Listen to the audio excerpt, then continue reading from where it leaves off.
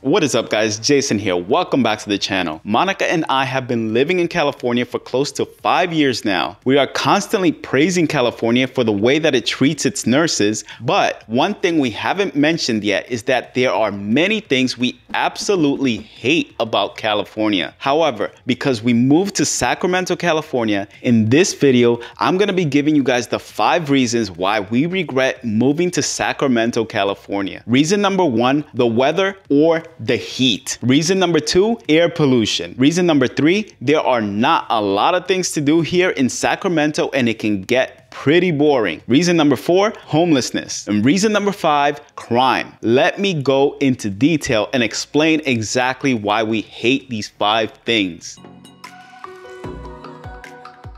So, for reason number 1, the weather. I've mentioned in previous videos that it can get extremely hot here in Sacramento. During the summer months, it is not rare where you see the temperatures go over 100 degrees. We've often seen temperatures over 110 degrees, and even though it is a dry heat, it can still feel so hot that you don't want to leave your house during the summer months.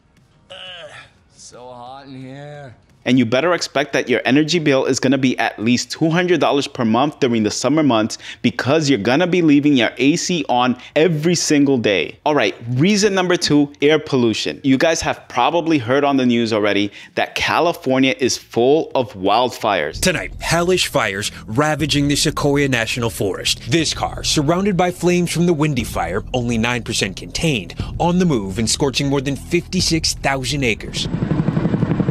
About 400 miles north in Redding, California, another uncontained fiery scene. Fire officials saying at least 25 structures have burned so far. The wildfires here often happen at the end of the year. And during those months, there are times when you cannot even go outside because it is hard to breathe. Even if you're wearing an N95 mask, you are gonna have a hard time breathing out there. And the air can get so thick that you can't even see while you're driving, even a couple of meters away. So if you have any breathing problems, asthma, emphysema, COPD, anything like that, think twice about moving to the Sacramento area because you're gonna have a hard time breathing during the summer months if you don't stay indoors. All right, reason number 3, there aren't many things to do here in Sacramento. You guys have probably heard before that if you live in Sacramento, you're only 2 hours away from everything else, and that's just it. You're only 2 hours away from everything because there's not much to do in Sacramento. I'm bored. I'm very bored. Many times when Monica and I are off from work, if we're not just driving around the neighborhoods, we are far away from Sacramento. This year alone, we traveled to Hawaii. We had an East Coast trip where we were gone for about 2 weeks.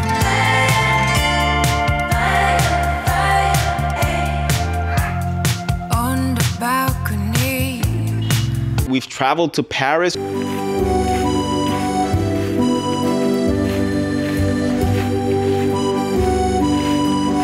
And now we're on our way to Canada.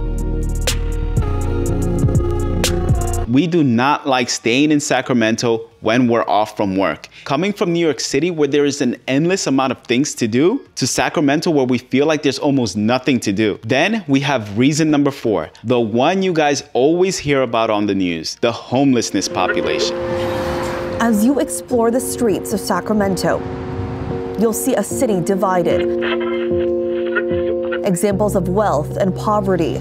Some are visible, homeless tents under overpasses and lined up on streets. People living in cars, including families with young kids.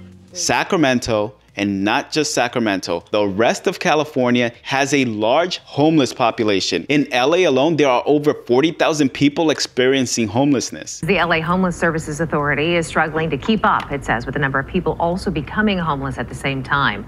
Now, according to the agency, LA County does have more than 10% of the entire homeless population in the United States. About 568,000 people are experiencing homelessness in our country. 151,000 are in California. more than 66,000 in LA County, and those numbers have been so high for so long here. The city has more than 41,000.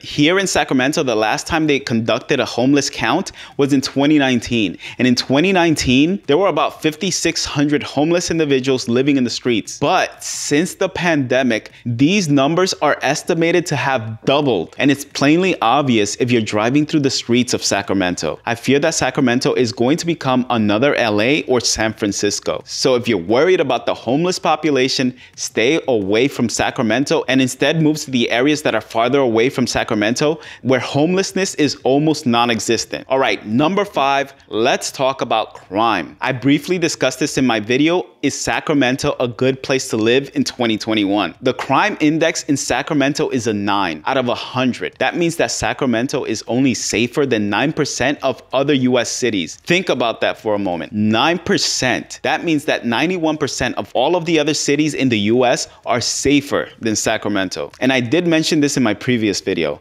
We see and hear more crime here in Sacramento than we did when we lived in New York City. However, the type of crime that occurs here the most is not violent crime, it is property crime. You better believe that your things are going to get stolen if you do not secure them properly. Just last year, we had our surveillance camera that was about 10 feet away from the ground, ripped off the wall and stolen from our property. However, when you compare the violent crime in Sacramento to the rest of California, in Sacramento, 6.79 violent acts are committed for every 1,000 residents in Sacramento. In California, that number is 4.4. But let's break down these violent crimes. The first one is murder. There are 0.08 murders for every resident in Sacramento, whereas there are 0.07 murders for every 1,000 residents in the United States. So the murder rate is almost identical to the rest of the US. Then, if we look at the rate of rape, there are 0.24 rapes for every 1,000 residents in Sacramento, compared to 0.38 rapes in the rest of the US. But as you can see in this chart, robberies and assaults are much larger here in Sacramento than they are in the rest of the US. In Sacramento, there is 1.68 robberies for every 1,000 residents, and in the US, there are 0.73. And in Sacramento, there are 4.79 assaults for every 1,000 residents, whereas in the US, there are 2.78 assaults for every 1,000 residents. And I want to briefly compare Sacramento to other cities in California. Let's take a look at Oakland, for example. In Oakland, the crime index is a 1. That means that Oakland is only safer than 1% of all other US cities. Next, let's take a look at San Francisco. San Francisco is only 3% safer than the rest of all other US cities. And when you compare it to LA,